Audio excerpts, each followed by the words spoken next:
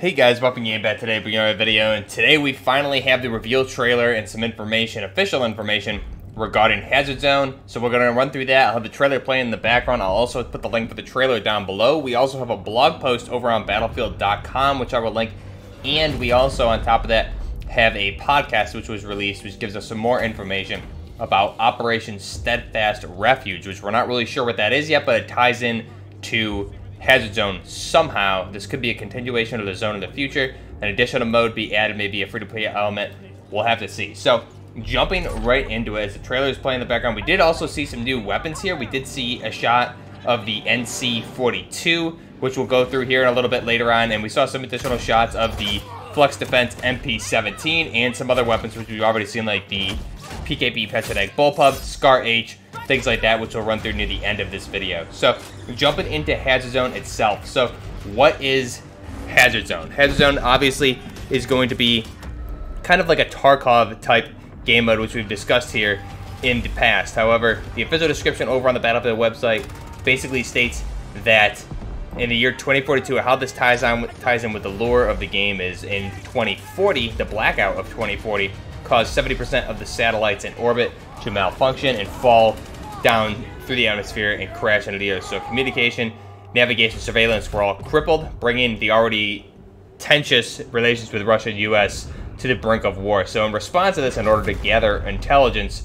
basically both of these superpowers deployed low-orbiting satellites, which would have to be programmed to crash and then would need to be manually retrieved because there was the only secure way to do so. Now, the blog post, or I should say the podcast, gives us more information into all of that, and that's something I definitely recommend listening to. I'll link that down below in the description also. It gives you some really cool insight into the actual conflict going on and some interviews with the operators or specialists themselves. So, what is Hazard Zone? What do we do in Hazard Zone? What's the purpose of this mode? So basically, what we want to be doing in Hazard Zone, you have 5 core elements to this game mode, that being strategize and equipped, insert, retrieve, extract, and then gather your rewards. So this mode honestly looks like a lot of fun. I think, unfortunately, it is not going to be free to play as of now, which could potentially be a mistake, but we'll have to wait and see what plays out with that. So in Hazard Zone, first off, you navigate in the Hazard Zone. So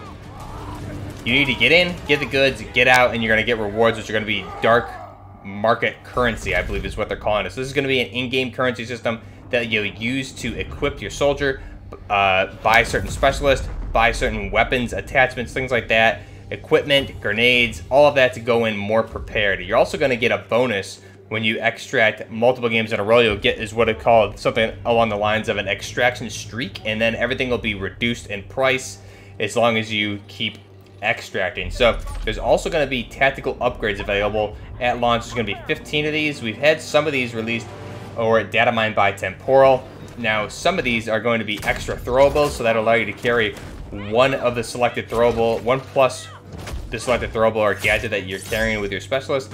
Insider information is going to allow you to see the landing position of these satellites 30 seconds before they arrive.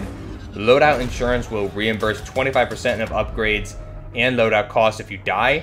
Negotiated bounty, 50% dark market credit bounty when killing opposing forces. And quick draw holster is going to allow you to swap to your secondary 15% faster. So first off, let me state this. This is a PvPvE, just like we discussed in the past. So player versus environment. So here on consoles, or the next-gen consoles, PS5 and also PCs, it'll be a 32-player. On last-gen, it'll be 24-player. So what you'll have is squads of 4 going in against each other here. It's one squad to themselves, no team play outside of that. And you're going to be fighting no-pats or other no-pats or AI on the map, which will also be protecting these satellites. So you're going to have to fight these AI, as well as it's going to draw in the enemy who hears these firefights. You're going to draw in opponents, other teams, to your location. If you're engaging AI to get the satellites, be prepared, because you're going to obviously be drawing attention to yourself. Multiple satellites will be crashing at once, and then you'll have 2 opportunities to extract with the data drives. And now the more data drives you collect, the more dark market credit you're going to earn if you're able to all get out with that. So you'll have 2 opportunities to exfil, and those will be marked with green smoke exfil locations. And then, like I said, there's only 2 exfils, so in this part, you'll either have to get in, and you'll have two options, basically, a risk-reward component here. You can get in and get the data drives right off the bat and exfil immediately, or you can risk staying around and killing other teams and getting their data drives and getting more points. So that's a risk-reward element to that. Obviously, if 3 of your members are able to exfil and you're stuck behind, you're going to have to exfil with the last extraction, which again, you could potentially kill the other squads and get their drives, or you could fail and lose. I think all 4 of you need to extract in order to complete. So if 3 exfil and 1 ends up staying and dying, I think you all get penalized for that. So you'll be inserting and deploying a landing zone. You'll be use a scanner in the unique hazard zone to search for downed capsules, and that's how you'll know where these are. Data drives are obviously protected by AI occupying forces that will be roaming around the map randomly, and you'll have to fight them as well as the opposing squads also. So when you retrieve the data drives, obviously, like I said, you'll have 2 opportunities to exfil. Now, there's also going to be support uplinks on the map. So there's 3 types of support uplinks, those being allowing you to call in a ranger, which is that robotic dog.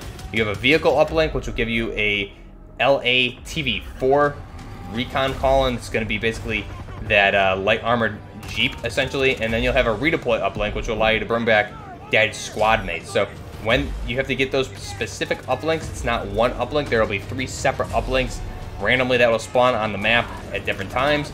And if you need to revive downed teammates, you'll need to find the redeploy uplink and use that one specifically. So it adds a nice element of revive to the game here.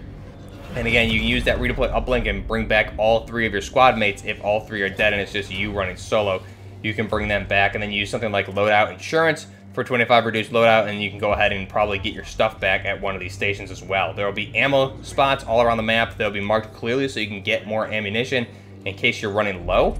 And then, like I said, the first extraction window, you'll be able to get out. You can get the drives, get out.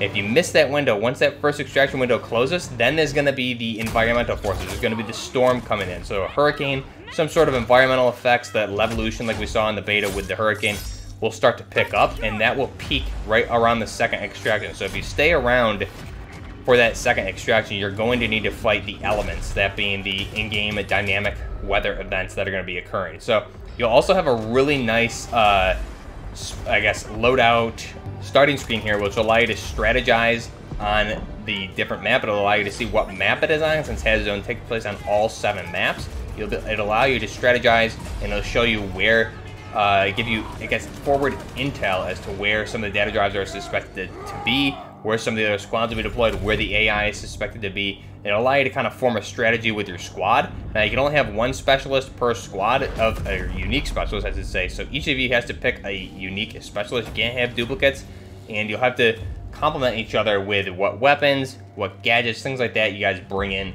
to the hazard zone in order to extract and fight the other team. So as the storm approaches its peak, like I said, with that final extraction window, that's when you're going to have to fight the environmental factors also. So you'll be able to just have time to strategize and formulate your plan before you go in. Games will last anywhere from 5 minutes to 20 minutes. You can get in, get the drives, exfil in 5 minutes, or stay around for around 20 minutes if you choose to use the second exfil.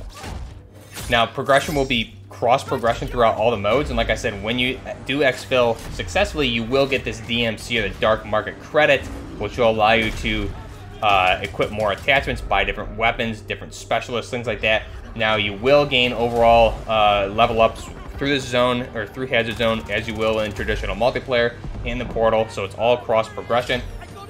You'll also have hot streaks, which will be available for different specialist extracts. When you extract consecutively enough, X amount of times, you'll earn extraction streak marker tied to the chosen specialist that you've been using. That will reduce the cost of weapons, equipment, tactical items, things like that, as long as you continue to use that specialist. Now, that's really all the information. The developers did a little bit of Q&A on the blog post as well, which again, you can check that out.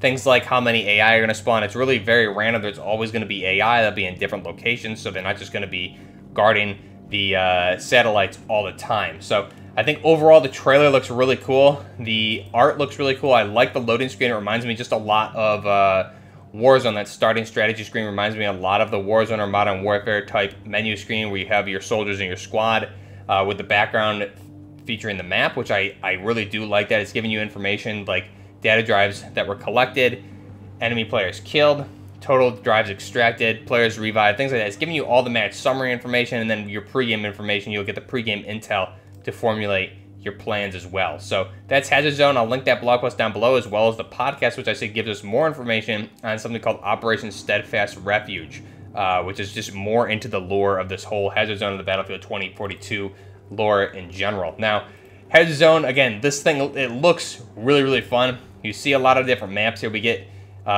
key gameplay here on a variety of different maps, since Hazard Zone will take place on all 7 maps at launch, which is pretty big.